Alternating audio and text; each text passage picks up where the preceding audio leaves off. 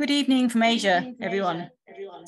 And welcome to this webinar on the eve of CITES' 50th birthday and the 10th anniversary of World Wildlife Day. My name is Sophie CEO of ADM Capital Foundation, and we're delighted to be today's host. In commemorating these events, we're taking this opportunity, along with our colleagues from the Association of Zoos and Aquarium, Born Free Foundation, China Biodiversity Conservation and Green Development Foundation, the International Conservation Caucus Foundation, IUCN World Commission on Environmental Law, MPALA, the US Fish and Wildlife Service, Wildlife Conservation Society, and the Wildlife Trust of India. We're hoping to present an engaging event focusing on the important role and deep involvement played by civil society with CITES over the past 50 years. From international NGOs to grassroots organizations and community groups living along wildlife itself, civil society has played an important role in many different aspects of CITES work. Indeed, engagement and partnerships with civil society have increasingly been at the core of CITES' success. Today, we have the pleasure of hearing from passionate individuals from organizations that have worked tirelessly with CITES over many years, liaising with the parties and the Secretariat on a wide range of issues and topics. From listing proposals to NDFs, conservation policy, combating illegal trade, contributing to the science that underpins the Convention's decisions, and providing in situ perspectives that have guided much of CITES' work and its evolution. We'll also hear from individuals that have served with the CITES Secretariat itself, who will share some of their personal reflections. And we'll be guided through our agenda by John Scanlon AO, who, as I'm sure many of you know, was at the helm of CITES as Secretary-General from 2010 to 2018. John served as Secretary-General at a time when there was a significant increase in the level of political attention, public profile, funding, partnerships, and outreach of CITES. He played a leading role in 3rd of March being declared as UN World Wildlife Day, and in helping to see it become the largest annual global celebration of wildlife. We're delighted that John has agreed to moderate today's event. So, John, over to you. Great. Thank you very much, Sophie. And thanks for your generous introduction. And a big thank you to the ADM Capital Foundation for hosting today's celebratory event. Like you, Sophie, we are most grateful to our extraordinary lineup of expert speakers, all of our wonderful co-sponsoring organizations. And I'm sure it's going to be a really interesting discussion that we have today. Tomorrow, 3rd March, is going to be the 50th anniversary of CITES being signed in Washington, DC. And since 2014, the 3rd of March has been celebrated as UN World Wildlife Day. Now, over the past 50 years, CITES has gathered a deeply committed, knowledgeable and diverse array of observers who actively and passionately engage with the convention. And they've been active players in the creation, evolution and implementation of the convention, as we are about to hear. Now, 50 years on, CITES still has many imperfections. There remain serious gaps with national legislation, scientific capacity, reporting enforcement, and with the paper permitting system. But notwithstanding, after 50 years, we can say that CITES' efforts to ensure legal and sustainable wildlife trade, while still imperfect, has benefited thousands of species of wild animals and plants threatened by illegal, unregulated and unsustainable trade. And civil society has played an important role in achieving these successes. The convention text in its preamble recognises that peoples and states are and should be the best protectors of their own wild fauna and flora. And it makes specific provision for observers to be represented at meetings of the Conference of the Parties, including non-governmental bodies. Now, the convention text left the specifics of how to involve observers in CITES processes up to the parties. The convention's practice and procedures have evolved over the past 50 years to enable increasing levels of involvement of civil society in its decision-making and implementation, which remains a work in progress, as we saw at COP19. Today, we're going to discuss how engaging with civil society has involved striking a delicate balance between its involvement in decision-making and implementation, while preserving the preeminent role of states parties to the convention. Now, this evolution has not been without controversy, tension, or widely diverging points of view. And during my time as Secretary-General, I heard anything from high praise to assertions of undue influence. However, whatever perspective one has, the active engagement of civil society has overall been a key part of the success of the convention. And today, with all of its imperfections, we meet to celebrate the role that civil society has played in making CITES what it is today. And in doing so, we're going to dive into the past, the present, and the future. Now, we are going to hear from an extraordinary group of engaging speakers who are going to regale us with their stories about CITES and civil society. And we're going to start with some scene-setting speeches and then move to 2 open panel discussions, after which we're going to bring everyone together for some reflections on what the next 50 years might look like. Now, you can ask questions via the Q&A box, not the chat box, please. And we're going to endeavour to answer them in writing as we go, and to see if we can build some of them into the panel discussions. And just a reminder, we are recording today's event and we'll be sharing it online. Now, finally, I just want to warn you right from the outset that I'm just off an overnight flight from Washington, DC, and there's been no dress rehearsal for today's event. It's going to be quite impromptu, quite possibly a little chaotic at times, but we hope it will always be informative, thought-provoking, and maybe even a little entertaining. Now, with that, we are delighted to welcome the first speaker for this opening session, Dr. Rosemarie Gnam. She's the head of the Division of the Scientific Authority with the US Fish and Wildlife Service. Rosemarie now also serves, since COP19, as the chair of the CITES Standing Committee. So with that, Rosemarie, over to you to make some welcoming remarks. Thank you, John. I'd like to warmly welcome everyone to the CITES and the Role of Civil Society webinar. As evident by the number of webinar registrants, this is an important topic and contributes greatly to transparency and engagement by all stakeholders in the conservation of animals and plants that are in international trade. We often hear in CITES circles that it takes a village to ensure that CITES is functioning effectively, and civil society is a much needed member of this village. Civil society, including non-governmental organizations, industry, researchers, provides an important voice in CITES discussions. These voices provide critical information regarding species, trade trends and routes, and the perspectives of the public, which will all help to inform CITES discussions and parties' decision-making. While such engagement can often yield divergent views and information, the CITES parties have agreed that it's important to provide a forum for all stakeholders to make meaningful contributions.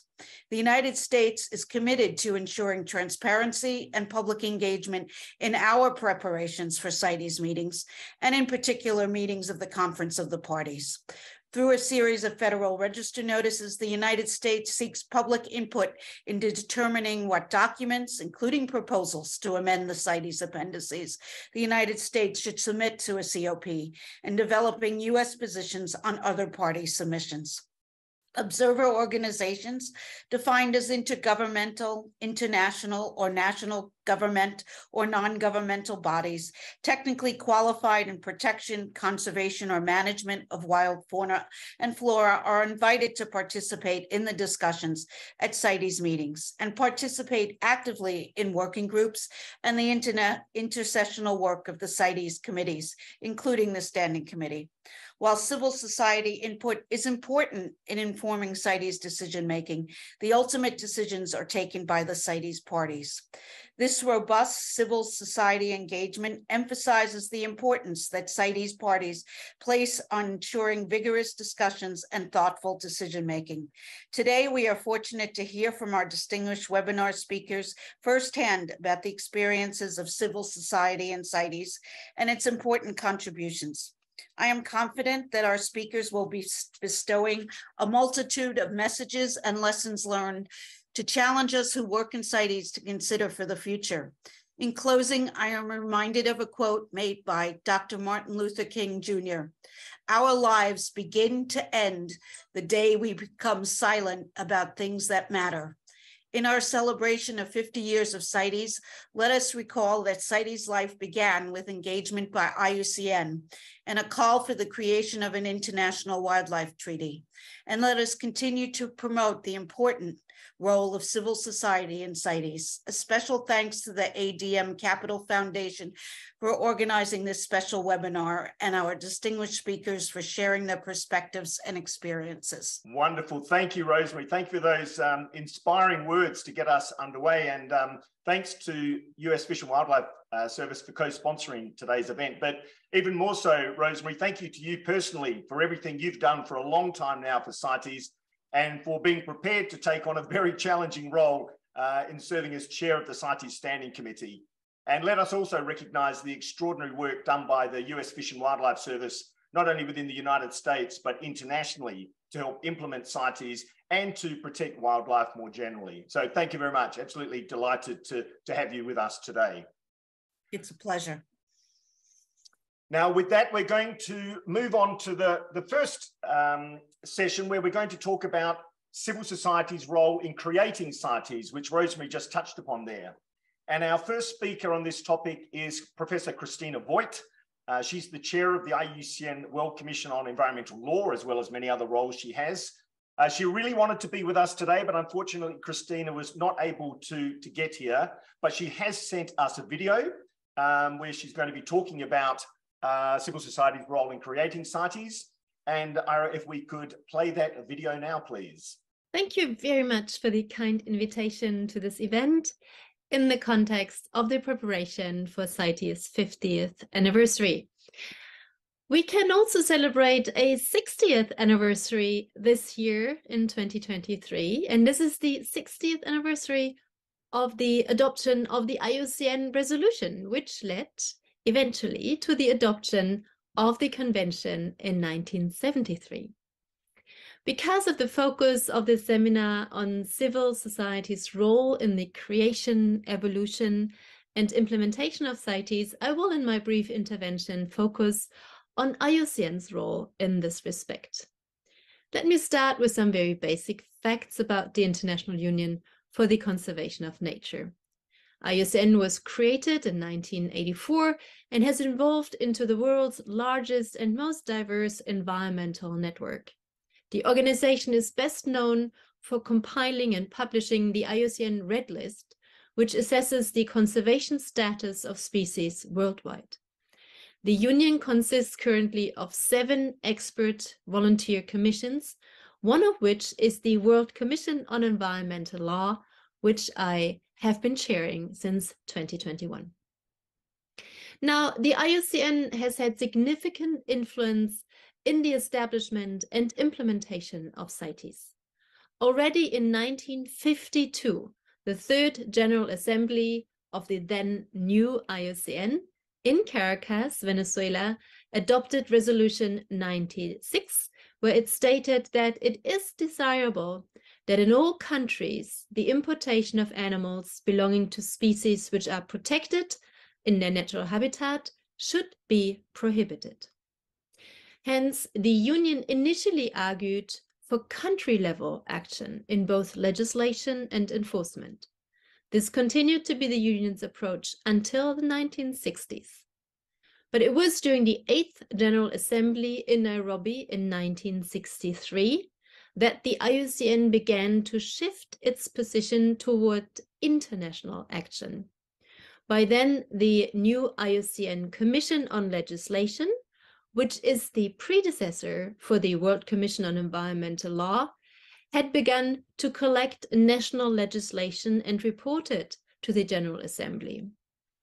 Based on their reports, it became clear that the strongest measures will prove ineffective unless all governments come to an agreement. This insight led to the adoption of Resolution 5, titled Resolution on Illegal Traffic in Wildlife Species, in 1963, 60 years ago this year. It stated that the 8th General Assembly of the IUCN meeting at Nairobi in 1963 recommends that the practical and political problems involved in illegal export be studied and that an international convention on regulation of export, transit, and import of rare or threatened wildlife species or their skins or trophies be drafted and submitted for the approval of governments by the appropriate international organizations. The mandate in this resolution provided a basis for scaling up the efforts by the IUCN Commission on Legislation to construct a text for a draft convention. François Behen-Gomin, joined by Cyril Desclem of France and Adele Wilson of the United States, became the small ad hoc drafting team for the convention.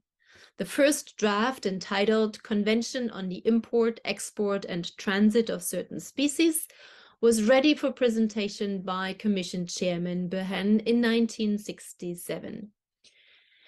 In her remarks, she pointed out that what was required was uniform worldwide legislation. In the processes that followed, the Species Survival Commission of the IUCN was responsible for identifying which species were or could be affected by trade and how they should be classified in the convention. Originally using two appendices, Appendix 1 for species in danger of extinction and prohibited from trade, and Appendix 2 for species whose survival was threatened by trade and therefore needed trade controls.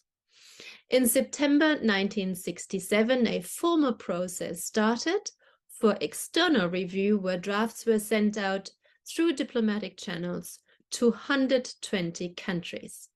François Behen-Gomin, now legal officer of the IUCN New Environmental Law Center in Bonn in Germany, was responsible for handling the drafting process, joined at headquarters by Frank Nichols, the IUCN Deputy Director General. After formal negotiations that followed, the final text of the convention was agreed at a meeting of representatives of 80 countries in Washington, D.C., United States, on 3rd of March, 1973. Today, the convention is virtually universally accepted with 184 countries as parties. It is considered a major achievement in the field of environmental law, involving a vision within the IUCN that started more than 10 years before its conclusion. The IUCN Environmental Law Program provided persistent and pioneering work to promote and develop the treaty. It also helped countries with legal assistance toward implementation. The focus was primarily on the needs of developing countries in accordance with the convention itself.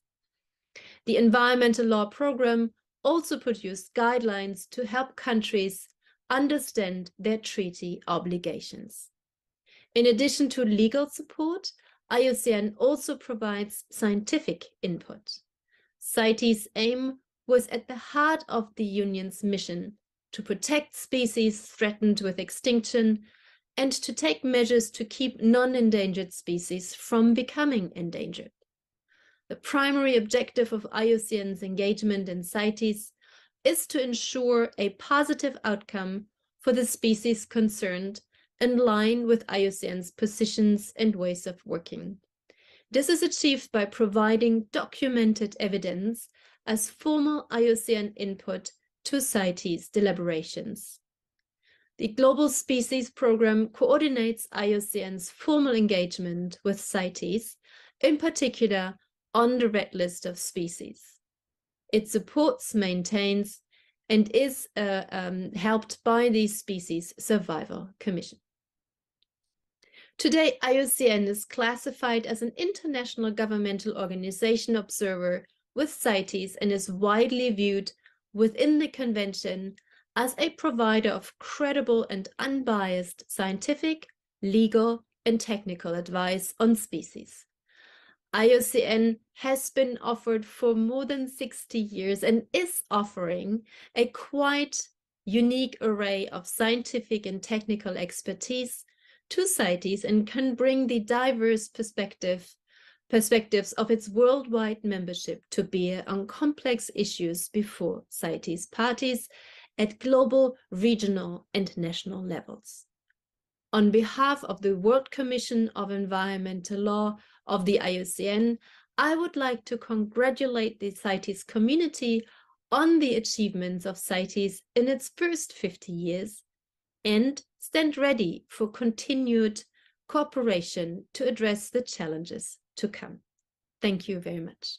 Great. A big thank you to Christina for that speech. A really interesting historical perspective. If we want to know where we are going, it's good to know where we've come from. So wonderful insights there. Now, I'm sure some of you picked a slight slip of the tongue in Christina's speech. I reckon Sue Lieberman did. Yes, she did invert 48 with 84 when saying when IUCN was created. It was created in 1948 in Fontainebleau in France, not 1984. Now, Christina asked me to make that slight correction on her behalf. And just as an aside, did you know that the initial CITES Secretariat was also provided by IUCN? Maybe Jonathan Barsdow can touch upon that later. Now, as we've heard, CITES was signed in Washington, D.C. back in 1973. And to tell us a little bit more about all that, we're going to hear from Susan Lilas. She's the Executive Vice President of the ICCF Group. I was just with Susan yesterday in Washington, D.C., as it turns out. And Susan, over to you. Thank you, John. And it was great to have you with us in Washington this week. As you just heard from Christina, negotiations on CITES started following the adoption of a resolution by the IUCN General Assembly in Nairobi in '63. And CITES was eventually signed in Washington, D.C. a decade later. But perhaps what is not as well known is the role played by the US Congress in advancing the process, which John also shared with us on Capitol Hill this week. US Congress conducted a major review of the Lacey Act throughout the 1960s. And after several years of hearings, Congress amended the Lacey Act in 1969.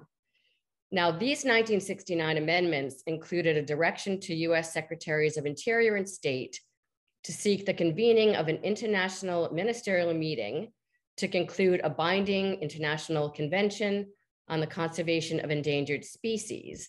And very important, Congress also appropriated funding for this meeting. Following several more years of negotiations, in June of '72, the UN Conference on the Human Environment held in Stockholm adopted a recommendation that a plenipotentiary conference be convened as soon as possible in order to prepare and adopt an international convention on wildlife trade. Well, since the US Congress had already supported and allocated funding back in '69, the US government agreed to host this conference in Washington, D.C. in February of 1973. It was co-hosted by Department of State and Department of Interior, and it was named the World Wildlife Conference. CITES text was concluded and signed on March 3rd, 1973 in Washington, D.C., and that's why many countries refer to CITES as the Washington Convention. CITES entered into force just over 2 years later on July 1st, 1975, and the US was the first state to join the convention, which today has 184 parties. So thank you, John, and back to you. Great. Thanks very much, Susan, for those insights. I think it's really interesting to hear that history. And thanks also for hosting such a wonderful event on Capitol Hill just on Tuesday, where you brought a number of members of Congress together, along with civil society and government agencies all together to celebrate the 50th anniversary of CITES. So thank you very much for doing that. Now, colleagues, we're going to move to our first panel session. So those of you who are on the first panel, please feel free to put on your video screens and to unmute. Now, our first panel is on civil society and the evolution of CITES. We just talked about the creation, had some wonderful insights there. We're going to move to the evolution of CITES. And for this session, we're joined by an extremely knowledgeable panel. We've got Dan Ash, he's the president and CEO of the Association of Zoos and Aquariums. Dr. Susan Lieberman, she's the vice president, international policy with the Wildlife Conservation Society.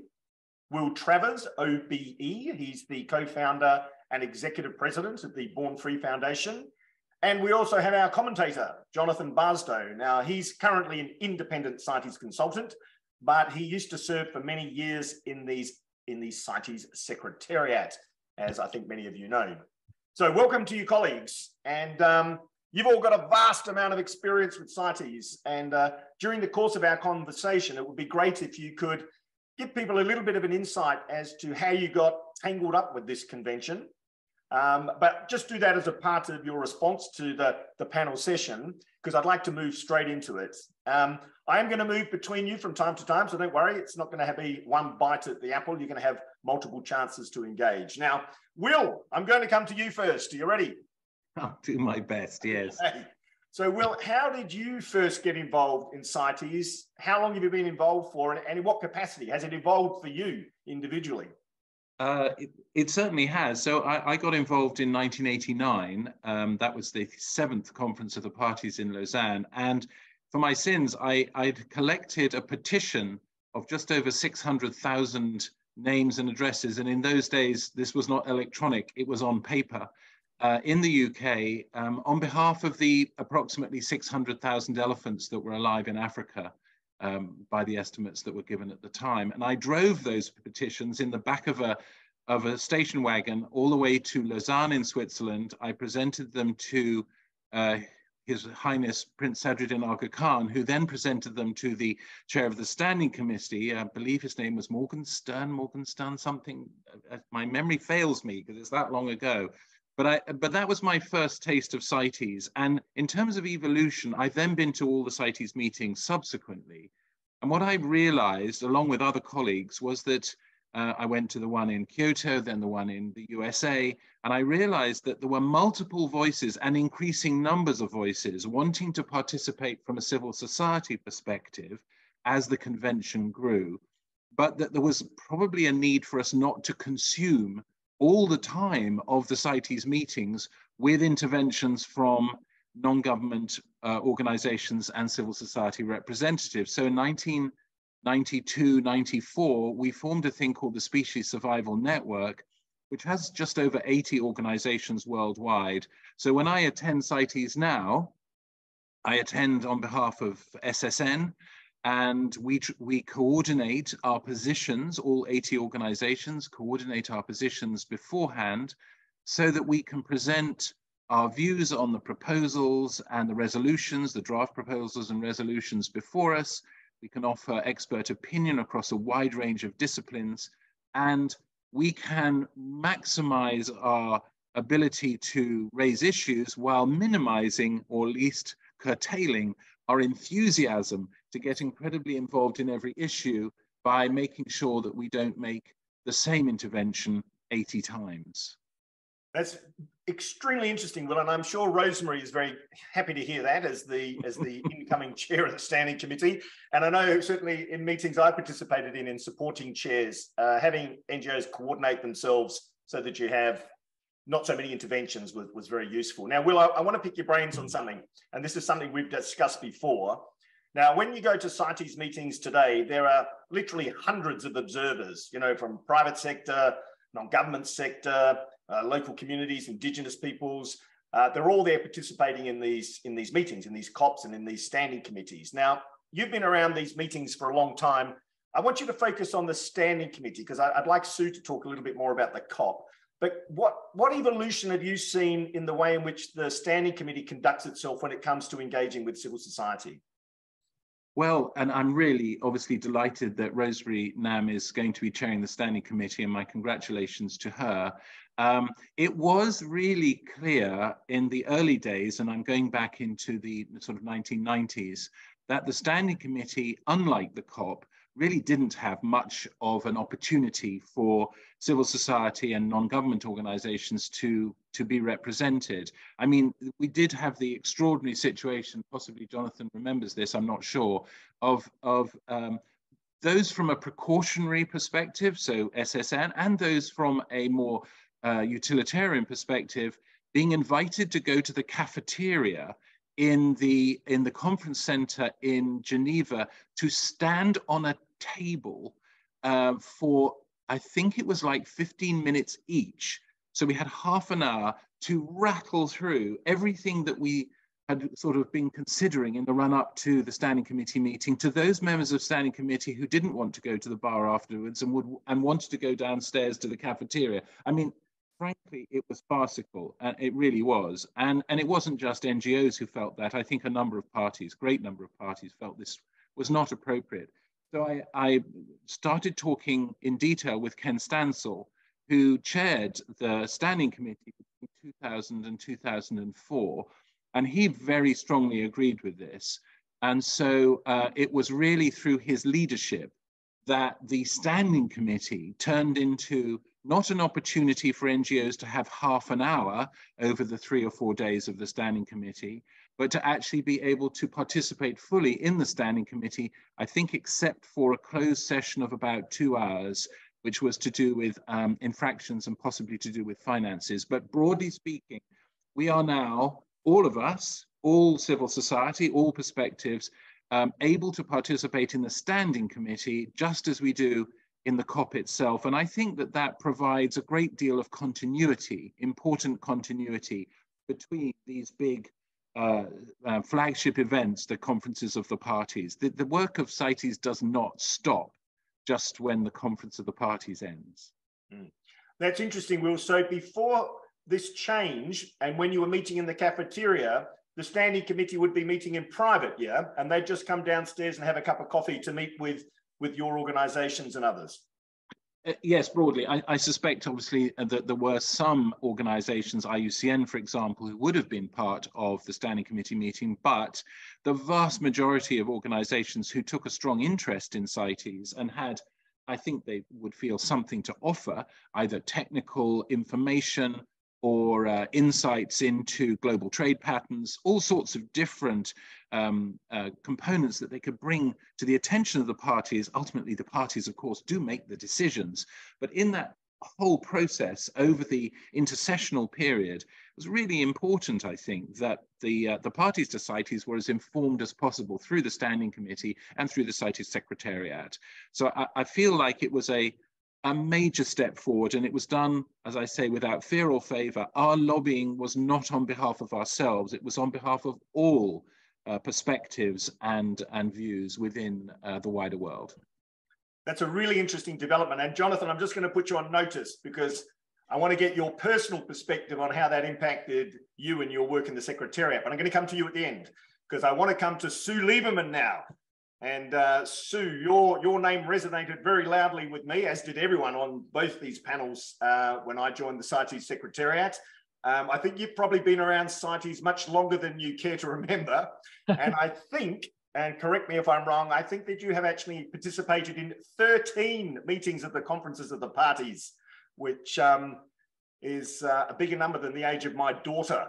Now, thanks a lot, yeah. Now, Sue, it would be great if you could let us know, and I know you've been involved with CITES, many different perspectives, but could you let us know how you got tangled up with CITES in many different roles and what you're doing now? Sure, happy to do so. And yes, I have been to all 13 of the last CITES meetings of the Conference of the Parties, standing committees, animals committee. I think I missed one animals committee somewhere in there. And I do want to say hello. I wasn't able to in the chat to many friends and colleagues over the years from work on CITES. I got first involved, surprisingly, before I ever worked on CITES, when I was doing a postdoc on desert tortoises in Mexico. And we had an ill tortoise. CITES, it's on CITES Appendix 1, Gopherus flavomarginatus, and we had to bring it from Mexico into Arizona. And someone said, well, we have to get the CITES permit. And I think, what's that? You know, this was, honestly, well, how would you know? I mean, first of all, this was the early 80s. CITES was very, very young. And we had to get the permit from the US government and the Mexican government. So that was my first dealing with CITES. And then after I finished my 2 postdocs looking for a job, and I got a job looked at a job with an NGO in Washington working on CITES. I thought, I remember that, it's that permit thing. And then I realized it's a lot more than the permit thing. And I have had the opportunity, honor, depends on how you look at it, for working both for NGOs, more than one NGO, as well as for the US government. And I had the job that Rose has now, not the standing committee job, but the heading the US Scientific Authority for many years. And I think it's important to understand CITES both from the perspective of management and scientific authorities and NGOs. So that's how I sort of got wrapped up in it. And I think there's a number of things. I know you have some questions to ask me, but I think I've always felt over the years, particularly since I attend other multilateral environmental agreements, that one of the tremendous strengths of CITES is not just the engagement of NGOs and the opportunity for civil society to engage, but the diversity and breadth of NGOs. While that's frustrating sometimes for governments and for NGOs, the breadth of engagement, not just the numbers. I took a look last night, COP2 had 53 observer organizations, international and national, and the last one had 151. Right, but at least the number of of NGOs was fewer than the number of parties, which is always important. But I think that includes not just conservation organizations, animal welfare groups, but also trade organizations, traders, the Japanese BECO and the Japanese Ivory Association and the hunting associations. And I think that while that's frustrating sometimes, it's also incredibly important. It shows the value of CITES.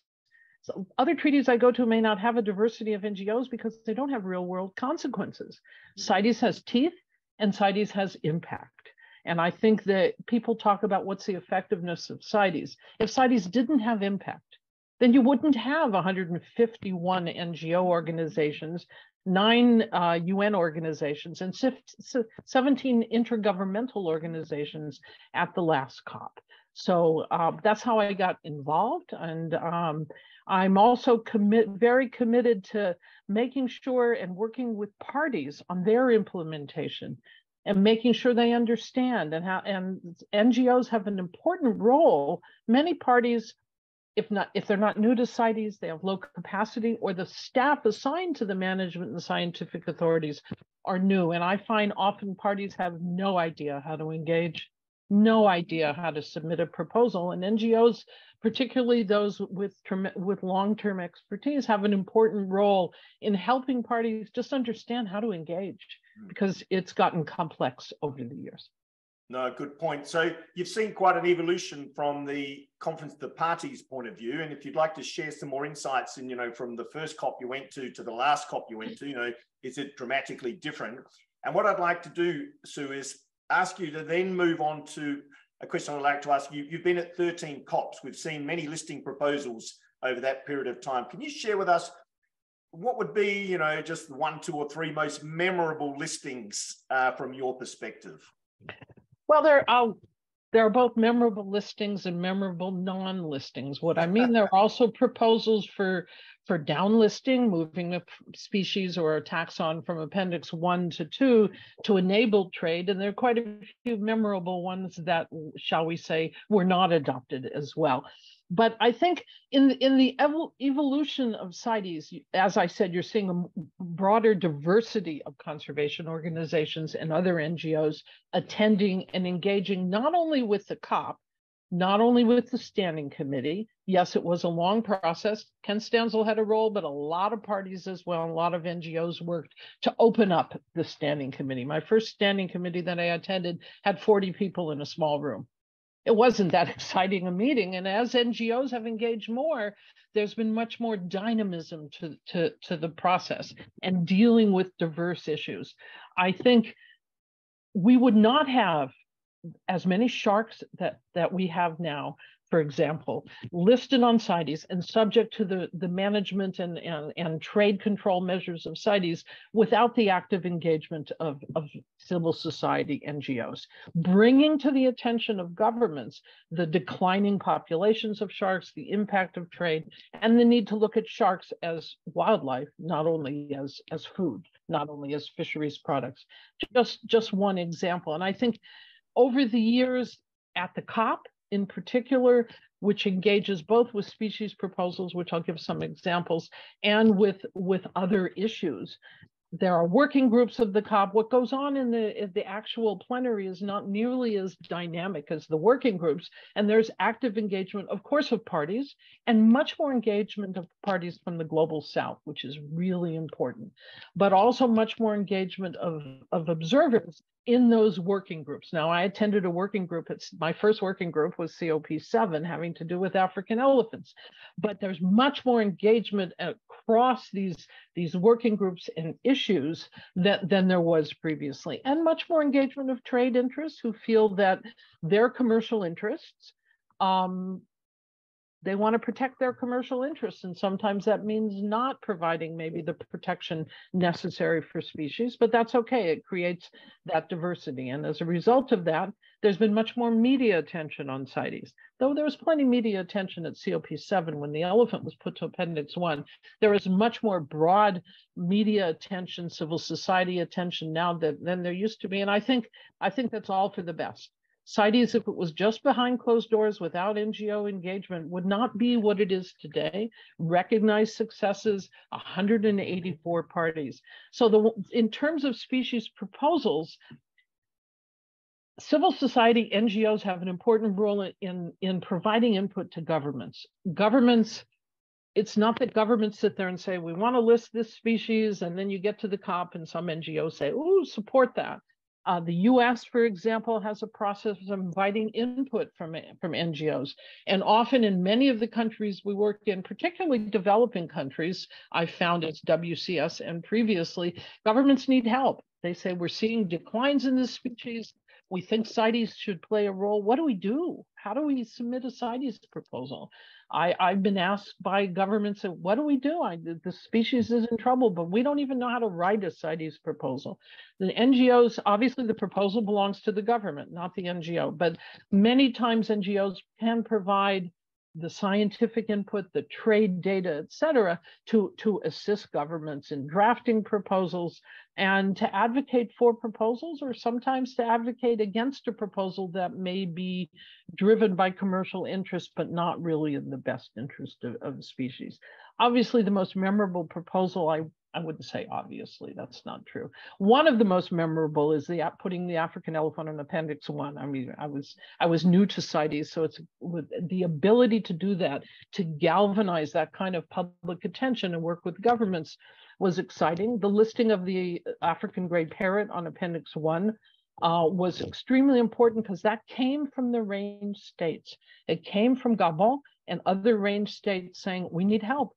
There's so much illegal trade. This species needs help. Where do we start? What do we do? And I think the last COP is quite memorable because of all the proposals for freshwater turtles. It's not a victory that they all qualify for Appendix 2 because there's no management in many, many countries. But the collaboration between NGOs and scientists and those of us working on the ground in the field and governments, proponents, and supporters when we got to the COP was quite memorable. It was truly a broad collaborative effort. That's just some of many examples I could give you. Fabulous. Thanks, Sue. Really interesting. Thanks, Will and Sue. Really interesting to look at the standing committee and the COP and the evolution there. Now, Dan, I'm going to come to you. And you now head an organization that represents zoos and aquariums. And you often find yourself on the opposite side of the table from Will and the organizations that he represents. And I think that's what we've already been talking about. CITES brings together so many different organizations with different perspectives, all under one roof, where you can thrash it out and see where the decisions land based upon the way the parties decide. Now, you've also, though, been the director of the Fish and Wildlife, US Fish and Wildlife Service, and I think that's when we first met each other, and that's the US CITES Management Authority. Now, you've had a lot of experience, both sides of the fence there, as many other colleagues have. Dan, how did you first get involved in CITES? Thanks, John, and thanks, everybody. And I'm wishing everybody a wonderful World Wildlife Day. I was kind of conscripted into engagement into CITES as a policymaker in the U.S. Fish and Wildlife Service. My first engagement with CITES was really in preparation for the Doha COP as then a deputy director at the U.S. Fish and Wildlife Service, and then head of delegation for the U.S. at the Bangkok and Johannesburg COPs. And so I was pretty much conscripted into service as a CITES participant. And I do want to, I don't want to reiterate what Sue said. I think that my history is that there's a rich role and for the civil society and non-government organizations in CITES. And the U.S., I think every country needs to frame its own method, but the goal is to increase inclusion and transparency into what governments are doing in preparation for and leading into the CITES participation. And every country will approach that differently. In the US, we have both a formal and informal approaches toward engagement with, we in the US, our practice is to publish our proposals as we lead up to a COP. We get public comment on that, and there's some dialogue. It tends to be rather formalistic and static, I guess I would say, but then behind that, there's a much richer conversation that is, with people like Sue Lieberman and Will Travers and many of the other people on this screen. And so, and that's important in preparing and leading up to a COP. And I think some of the things I've heard mentioned here, sharks and rays, African gray parrot, I think NGOs really help the government prepare and know how to work in the context of a COP, how to lobby, who is voting which way, who do I need to talk to, how do we need to deploy the delegation in preparation for a vote. And also kind of bringing passion to the causes of maybe some species that have less celebrity, like pangolin and nautilus and species like that. So I think NGOs provide a critical role in that capacity. And in my experience, NGOs have played an important role working with governments on maybe causes that don't have much likelihood of success in CITES, like bluefin tuna. But by bringing them to CITES, incite action by other regulatory bodies like the International Convention on Conservation of Atlantic Tunas. And so CITES can play a leveraging role there, and NGOs certainly help in informing government that there's an opportunity here to play a leveraging role. So I think there's a very rich history of collaboration between government and NGO. I would say, looking forward into the future, I think there's a responsibility of civil society to help secure the resources that CITES, scientific and management authorities need to do their job, because CITES is extraordinarily complex. And as we add more species to the appendices of CITES, the burden on governments is becoming crushing, I would say. And now, John, as someone who's on the flip side of that, as a regulated party, and our member zoos and aquariums depend on sustainable and predictable trade and processes to support trade, I would say my experience is that the U.S. Management Authority is struggling under a pretty severe, crushing permitting burden. And so if the U.S. Management Authority is struggling, I can only imagine what's happening in the rest of the world. So I would say the civil society has a very important role to play and a responsibility to make sure that CITES management and scientific authorities have the resources that they need to do their work. Very good, Dan. That's really interesting. And this issue of capacity, across all parties is obviously an issue. Can I ask one thing for people that are not all that familiar with the US process? When the US consults on its proposals, is the ability to provide feedback to the US government limited to US citizens, or can anyone, provide input to the US government on their proposals that they're putting forward? No, anyone could provide input. So when again, it's a formalistic process. So the U.S. Fish and Wildlife Service publishes a notice in the Federal Register and indicates the proposals we are likely to pursue during a COP. Anyone could comment on that. You have to be aware of that process and have access to that process. But yeah, and any individual, any organization could comment. Okay, really interesting. I think it's important for people to know that. So thanks, Dan. Really interesting insights there from someone who's been the regulator and the regulated We see quite a bit of that in CITES actually, with people in the next panel we'll see as well have worked both sides of the fence. Now, Jonathan, I'm going to come to you as our commentator. Now, Jonathan, you've had experience across multiple sectors with CITES, vast experience there. It's your experience with the CITES Secretariat we're most interested in today, because we've had a perspective from those outside of the Secretariat. Now, obviously, you're not with the Secretariat, you can't speak for the Secretariat, you're speaking from a personal perspective, so you're just providing your own personal reflections. It must have had some impact on the Secretariat as the Standing Committee in the COP was opening up for more active engagement from civil society. What did that feel like in the Secretariat that is there to, you know, organise and service the meetings that we've been talking about? Thanks, John.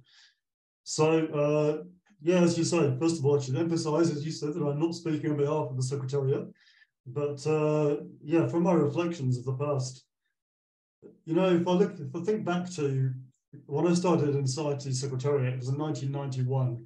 We were in a small office in Lausanne, and the meetings of the Standing Committee were held in a small room at the bottom of the building, right next door to the funeral parlour. And there were, I don't know, about a dozen people in the room. It wasn't only NGOs that were excluded, other parties were excluded. There are only meetings of the Standing Committee itself. So, yeah, we have about a dozen people. If you look at the meetings of the Standing Committee now, what have we got? We've got hundreds of people come to the meetings in Geneva, where the CITES Secretariat is based now, and meet at the conference centre of Geneva.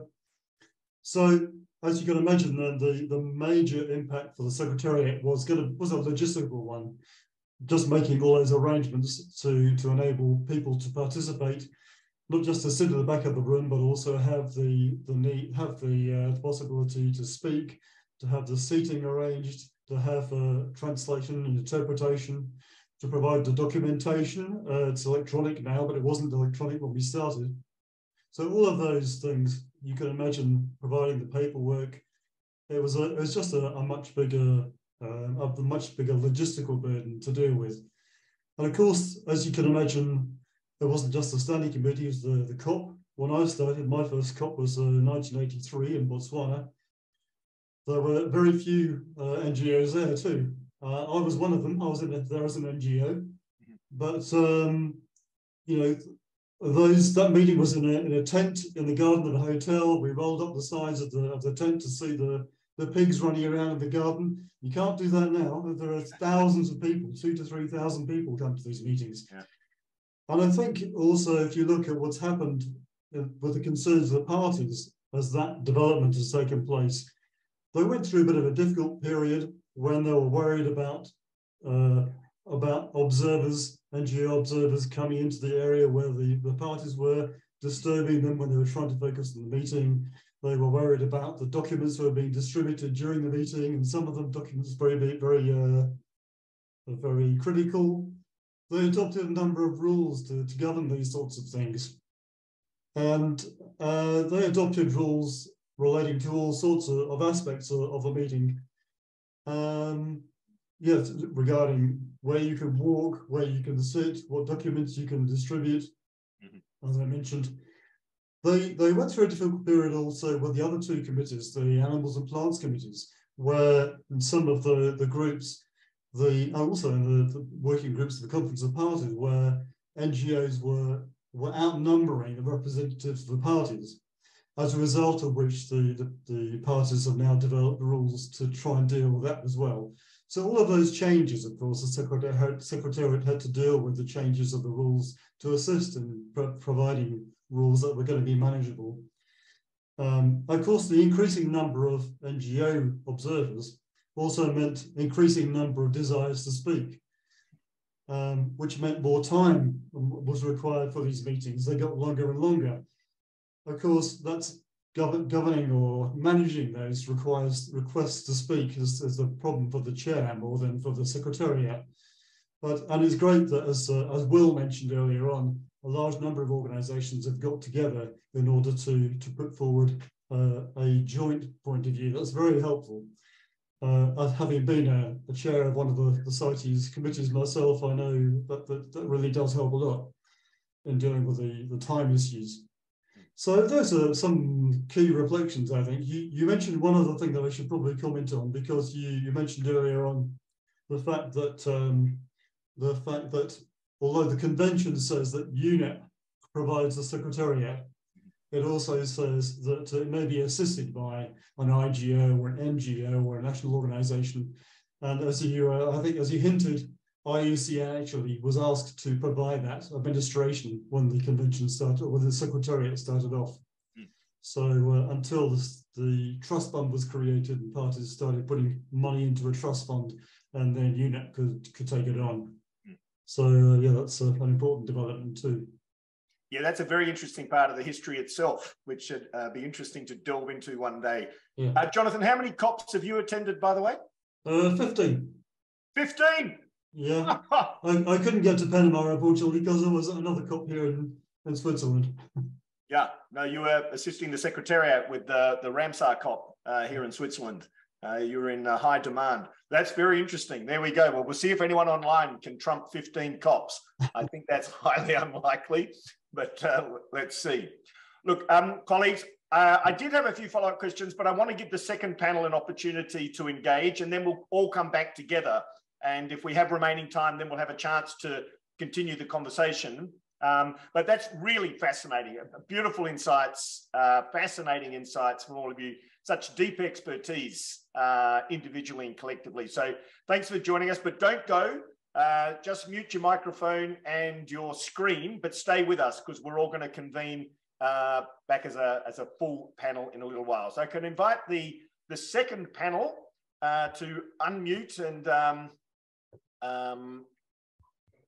put on your video. I know that our good colleague, Dr. Jingfeng Zhou, is having a little bit of problem connecting, but I'm also told by his colleagues that have connected us that we have 1,100 people in China that are live streaming this event as we speak, which is fantastic.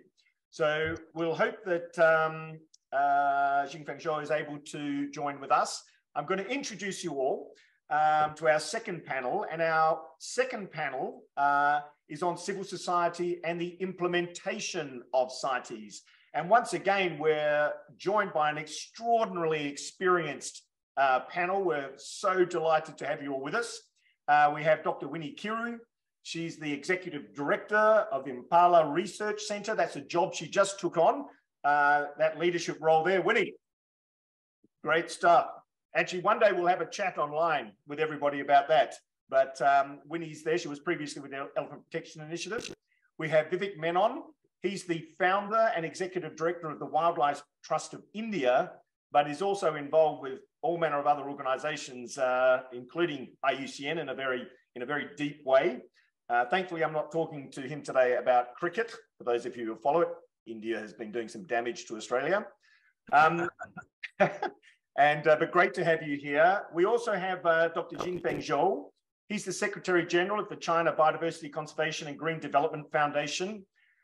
He's having a few problems getting online. Hopefully he'll be able to join us, but delighted to have him there. Very active in China and very vocal in China about issues to do with wildlife. And we have as our commentator, Professor Maria Ivanova. She's the professor and director at the Northeastern School of Public Policy and Urban Affairs. That's a relatively new role for her, an exciting new job.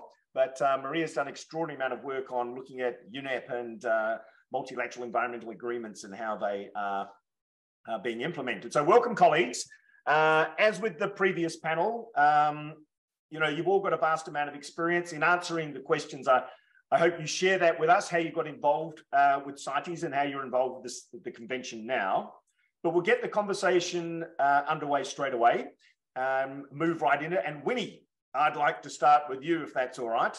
As I mentioned, firstly, congratulations on the new job. And Winnie's become a bit of a birder, she was telling us earlier, since she's got this new job.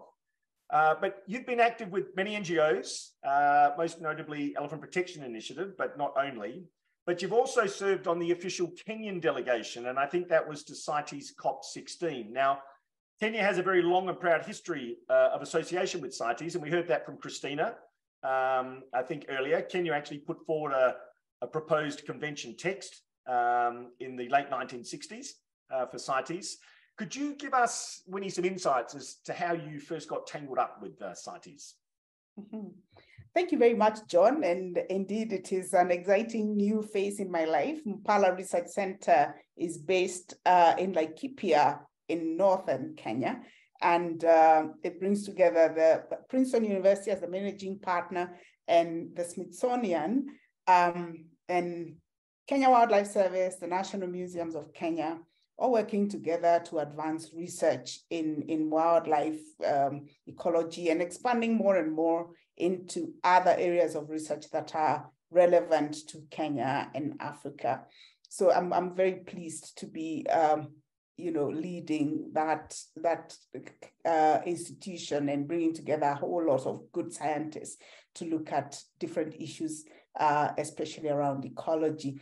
So how did I get involved in CITES? So my early years, I worked for Kenya Wildlife Service when elephants were actually listed in Appendix 1. I was a young scientist in the Elephant Protective Program in KWS. And I remember Richard Leakey, the late Richard Leakey, good friend, and everybody remembers the energy that Richard Leakey brought into the space of the uplisting of elephants in Appendix 1.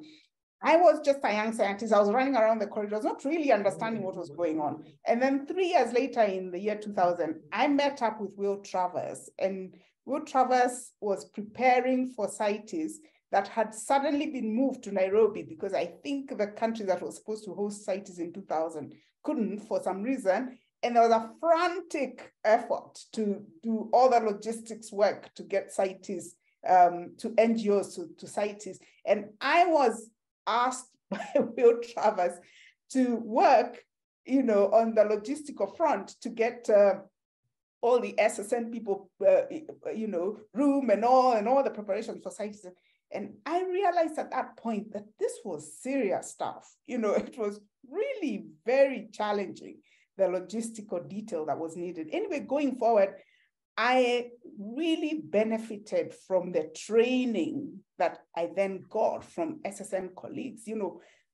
I was immediately moved from logistics to actually now learning about CITES and how CITES works. And I was amazed by just the level of detail that was involved in preparing for the convention.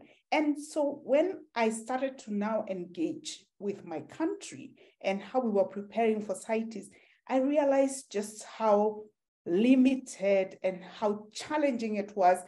Kenya had a very good structure. We have a good management authority, the scientific authority, the National Museums of Kenya was very active, but still the people preparing for CITES, that's not their full-time job. They have full-time jobs to do. And then there is CITES. And then in between, CITES is not just a COP, there's the standing committee, there is then plants and animals committee, there's all these documents, there are, proposals to be written, there's lots of data that's required to be put together.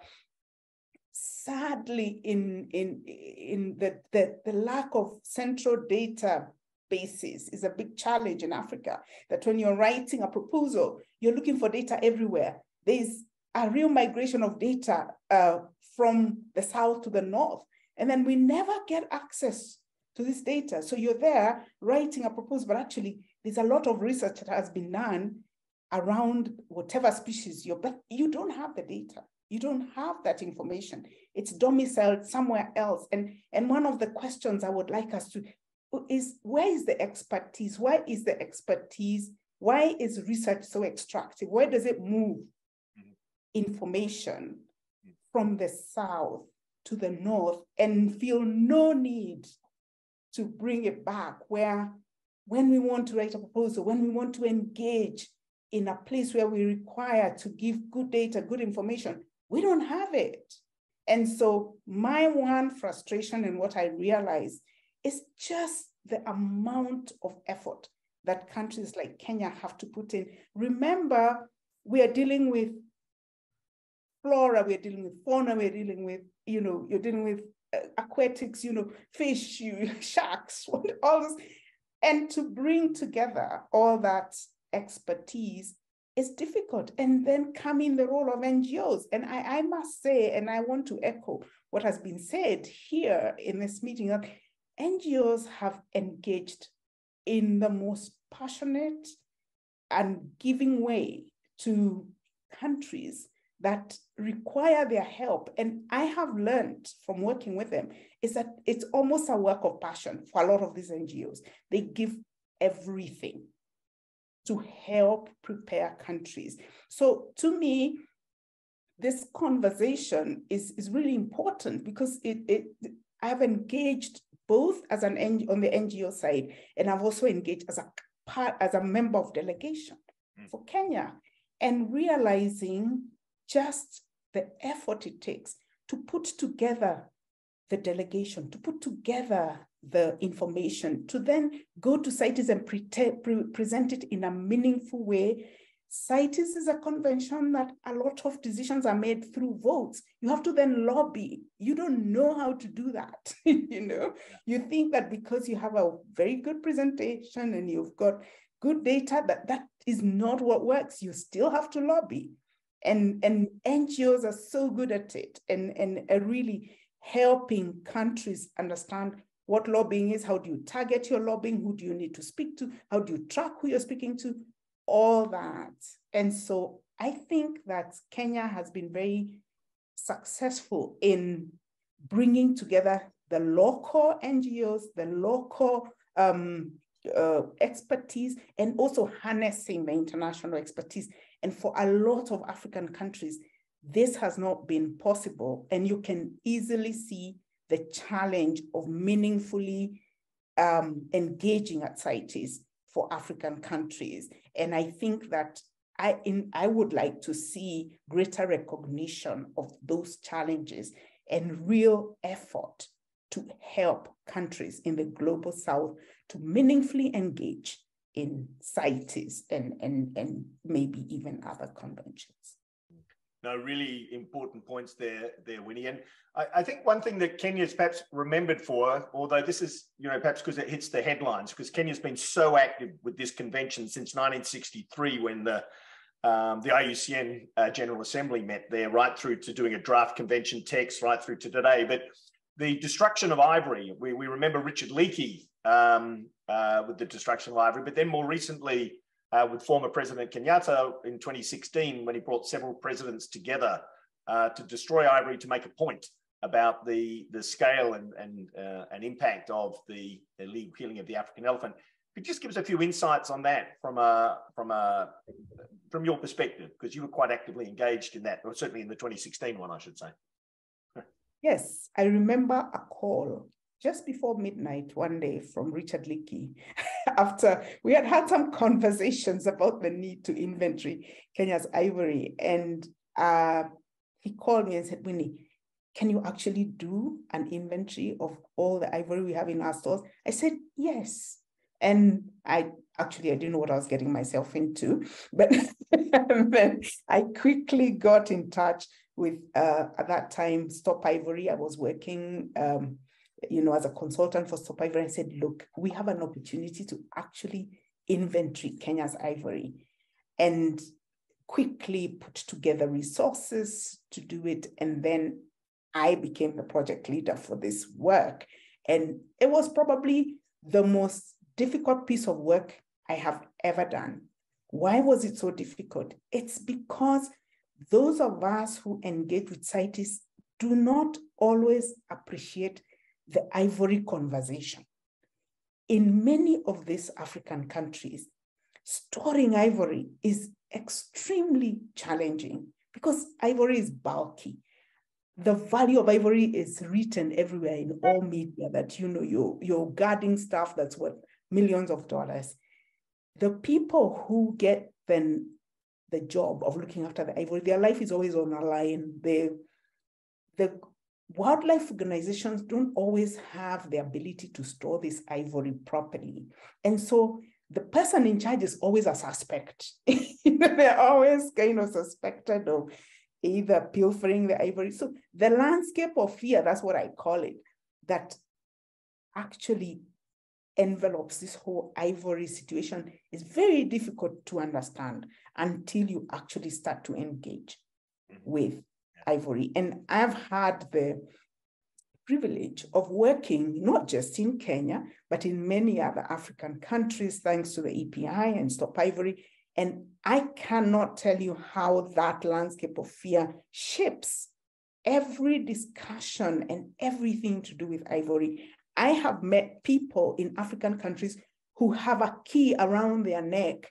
They cannot go on leave. They cannot participate in normal life activities just because they're in charge of the ivory room. And so there we were in Kenya. Everybody knew we had plenty of ivory, but nobody knew how much it was.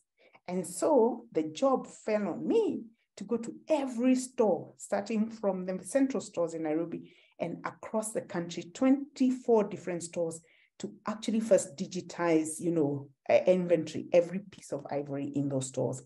I don't have enough time to describe what that was like, but I can tell you the smell of death in those stores cannot leave me. It was the most horrific thing that I have ever done. And the team that I was working with, one time I was working with 204 people. And it was a nightmare of a job, but we did it. We finished in Nairobi, and then we went to the other parts of the country and we inventoried every single piece.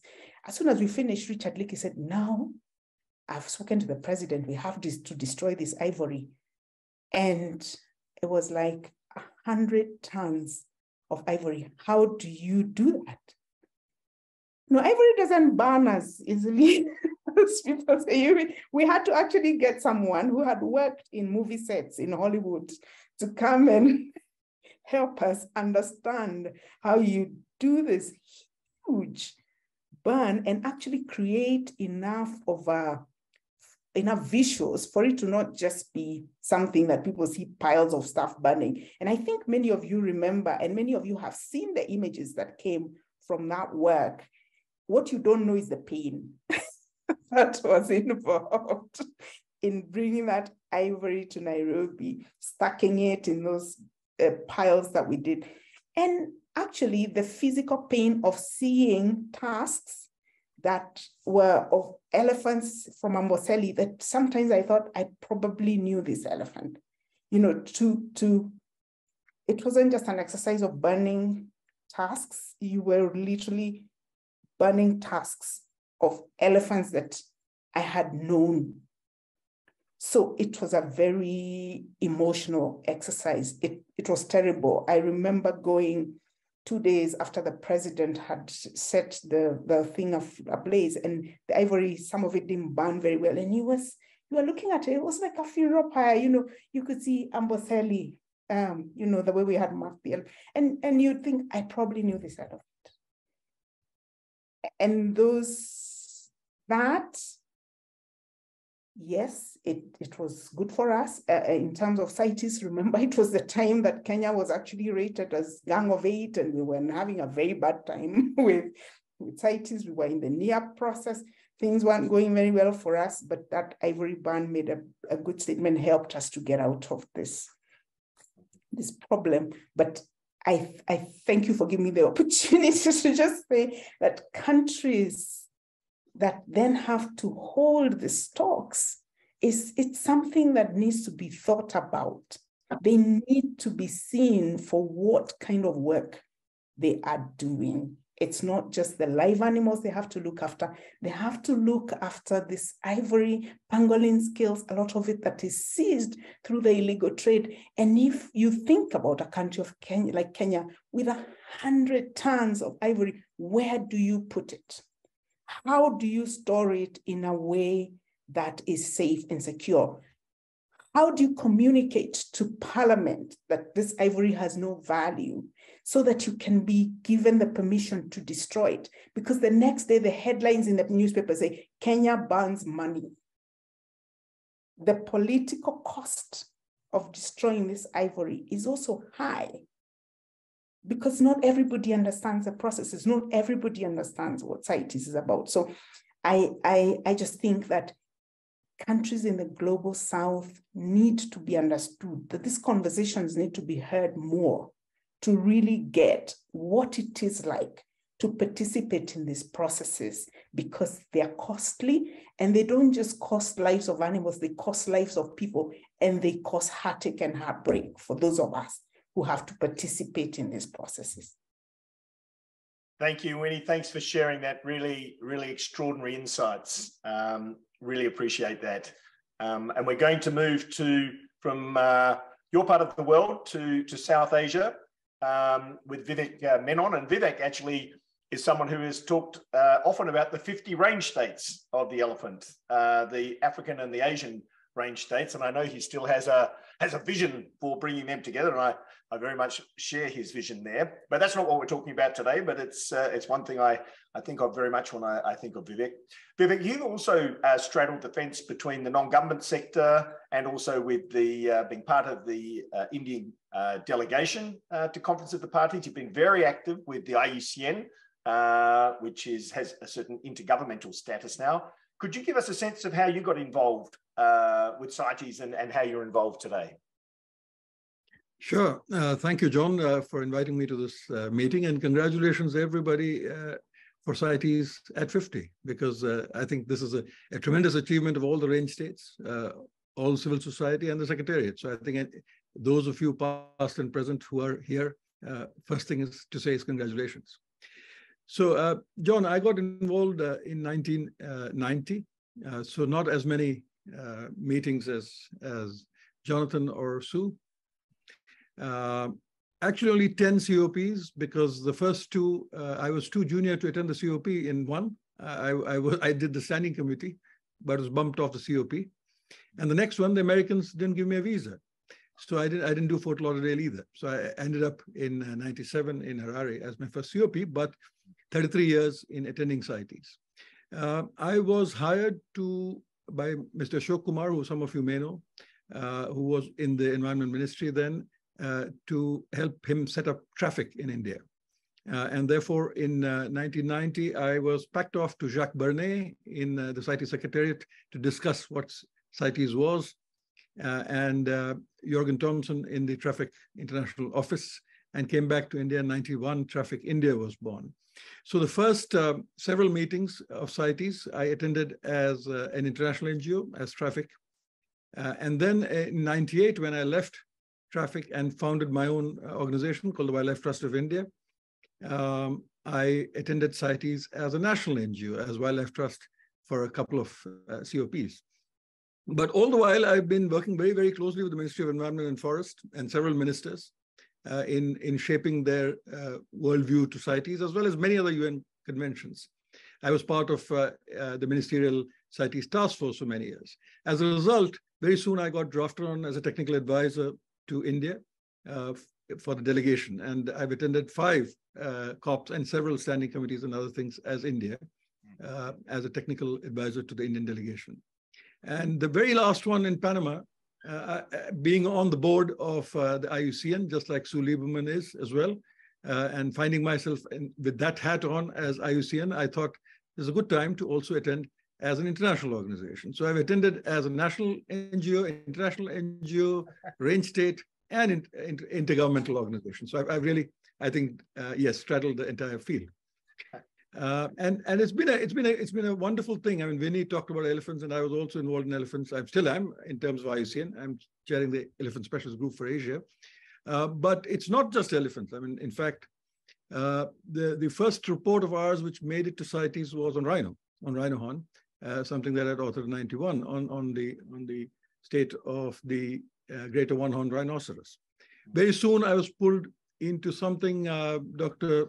Zhu, you may remember, was Chartouche with the whole Tibetan antelope issues. And we worked very closely with China at that stage because the animal there was in China, the demand was in India, and we worked in both, scenarios to ensure that did not endanger the Tibetan antelope. You cannot be an Indian without dealing with tigers. So for a long time, I was also involved in the entire tiger discussions in CITES, and thereby even within the Indian delegation, having several discussions with the Chinese delegation, which Dr. Zhu is familiar with. But interestingly, there are many other things I would like to say, which is that when I started going into CITES, advising the government, there was suspicion of civil society. So Will Travers talked about it in a different way. But I was actually part of the Indian delegation. And I remember the very first meeting I attended a standing committee, actually there was a protest lodged that there is a civil society person in the delegation. And my ambassador had to clarify that, that I was a member of the Indian delegation as a technical advisor. So there was suspicion that anybody who did not have a government job had an agenda. But that was not the case in the developing world, which is that there was no capacity in the government. And the technical skills came from outside, which is not the case now. Now the governments have really got a number of people in India, for example, to deal with such issues. But in those early days, they depended on some of us over the years to provide the technical input into both proposals that India wanted to put forward, but even more importantly, on global proposals, because